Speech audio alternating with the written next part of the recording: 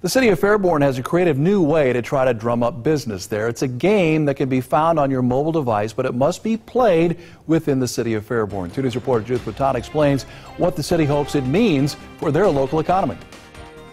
If you come to downtown Fairborn, Frankenstein here might just look like another mural, but point at it using the Escape to Fairborn app, and this mural comes to life. Foy's Halloween store has long been home to this Frankenstein mural. Fairborn city leaders hope Frank can now help them draw more people downtown through a new app. It's the first of its kind.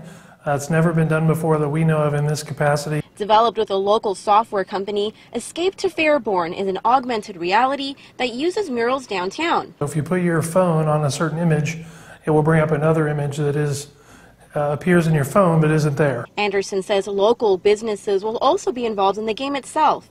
It's something business owners are eager to see. Featuring the local businesses is really exciting and cutting edge, and it's not something that you see every day, so I'm really excited to experience it.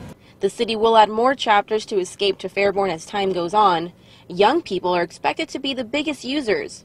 Fairborn hopes they can help attract even more people to downtown. Visit our businesses that are here and really just try to get more people to understand where downtown Fairborn is.